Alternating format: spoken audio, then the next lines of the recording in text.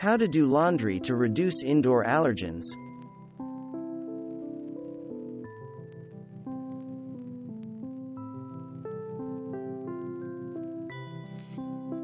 Dust mites and their droppings are known allergens.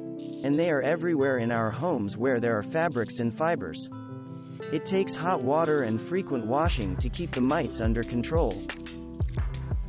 The prevention and removal of mold and mildew is important whether it is growing in your laundry room or in your closet or laundry hamper.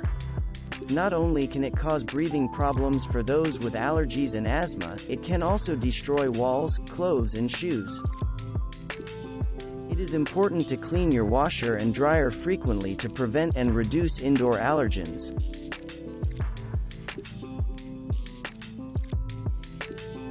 By using laundry products, detergents, fabric softeners, dryer sheets that are free of dyes and fragrances, you will reduce the chances of contact dermatitis, chemical sensitivity and asthma. Pet dander can cause allergy problems.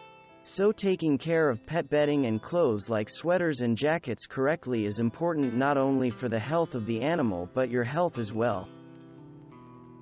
Outdoor allergens like pollen, chemicals and dust come in the house on our clothes. Learn how to remove those problems in the laundry.